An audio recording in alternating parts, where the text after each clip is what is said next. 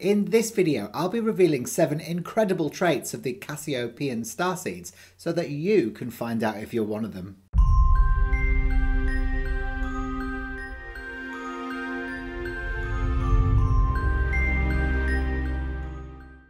I'm Hayden Crawford and I'm a wellness coach and spiritual teacher specialising in colour therapy. Now, a few days ago, I woke up in the middle of the night with a word in my mind. It was Cassiopeia. Now, I hadn't heard of this before, and when this happens to me, what I normally do is go straight to Google the next day and find out what it means. Well, this is what I discovered. So, Cassiopeia is a constellation in the northern sky, and it's named after the vain queen Cassiopeia from Greek mythology, who boasted about her unrivalled beauty. Now, she's been depicted in numerous different ways throughout the course of history, from Persian, French and Chinese culture. In mythology, Cassiopeia was the wife of King Cepheus, represented by the neighbouring constellation Cepheus in the night sky. Now, the story goes that Cepheus consulted an oracle who advised him that in order to appease Poseidon, that he and his wife Cassiopeia had to sacrifice their daughter Andromeda to the sea monster Cetus. Now, fortunately, Andromeda was rescued by her hero Perseus, whom she later married. But unfortunately, poor old Cassiopeia had to wheel around on her throne in the North Celestial Pole for an eternity. So Cepheus and Cassiopeia are located next to each other in amongst the stars, along with Andromeda. And Cassiopeia was actually placed there as a punishment by Poseidon, as she'd enraged him after claiming that her daughter Andromeda was far more beautiful and enigmatic than the Nereids, and that she too was far more beautiful and attractive than the sea nymphs. So I also discovered that the beings of light that inhabit Cassiopeia exist in very high vibrational frequencies.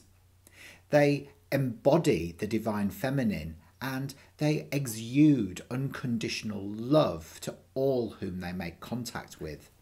Emanating white gold light, they're humanoid with energetic tentacles, a bit like an octopus, and very elongated heads. Now, they have far more senses than we do as humans, so it can be quite difficult for us to be able to perceive how they experience reality.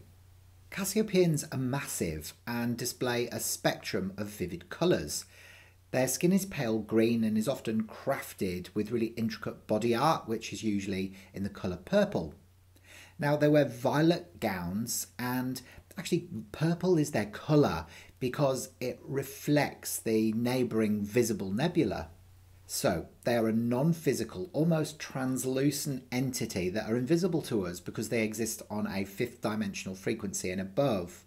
Now, their world is full of culture and is rich and vibrant in the use of holographic technology. They have mastered the use of light and can project themselves via intent into your home, and you wouldn't even realise that they were there.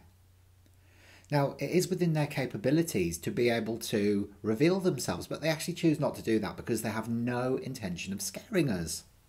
So, I also found out that Cassiopeians call themselves Yavia, and they're a kind and benevolent being who are really watching over us during this transitional period of time on the Earth, where many other members of the Galactic Federation of Light are doing the same thing, and they're kind of banding together to be able to make sure that we don't do anything stupid. Their empire is immense, and they're connected to many other races, effortlessly transporting themselves in between star systems and different environments to be able to fight the cause of justice and harmony. Similar to the Pleiadians, the Cassiopeian race adore being of service to one another. They are exceptionally kind, understanding and compassionate, telepathic, and they have a very unique star language. Just like many other star races, they had a desire to incarnate as a group on the Earth plane. Now, this was because they had this inner yearning to be able to communicate not only astrally, but through the dreamtime state as well, giving guidance to take actions, to be able to help with protesting and fighting for equality and justice. So as a starseed, they have these 7 traits. Number 1 is that they are beauty bearers. Well, think about Cassiopeia. She claimed that she was more beautiful than the sea nymphs. Well, in a lot of cases, we recognise that beauty expands the human heart. And the Cassiopeians, they love to be able to bring beauty into this density. And they do this through various different means. It could be through art, or it could be through performance. It could be through interiors or architecture, or it could be through movement and dance, or, through many different artistic expressions. That's how they choose to be able to exude their energy onto this plane. Number 2 is that they're loving and compassionate. They absolutely adore being of service to those in need. They're so kind and loving and nurturing. They'll go the extra mile to be able to make sure that those in need are uplifted during challenging times, and they are so empathic that they can relate to the feelings of other people and will always know what to say and how to say it to be able to rebalance them. Number 3 is that they are passionate communicators. Now, these starseeds have impeccable verbal expression, and they're not only meaningful and thoughtful speakers, but they're incredibly good listeners as well. They're optimistic and outgoing and tend to attract people who need leadership and confidence. Number 4 is that they are charitable and selfless humanitarians. They love working in humanitarian roles to help uplift humanity via charity or fundraising or activism. Now, there's still not that many of them on the Earth plane, but the numbers are growing. They naturally gravitate towards working as volunteers in the community or with children or elderly people. Their strategic minds are perfect for building organisations and for planning any areas in life that need relief of some sort. The Cassiopeian Starseeds are also found helping in disaster zones where, they need to help feed people or rebuild communities that have been devastated in earthquakes or floods. Number 5 is that they're tall and thin. Now, here we find some of the taller people in our society, around about 5'8" to 6 feet tall in a lot of cases, and the same applies to both sexes. They've also got very soft, gentle features and can often be very skinny as well, so they're very tall and very thin. Number 6 is that they have plant-based diets. Now, Cassiopeians are usually vegetarian. Now, this is because back on their own planet, they never eat meat. It actually makes them feel really sick, the mere prospect of eating the flesh of a dead animal. And finally, number 7 is that they are movers and shakers.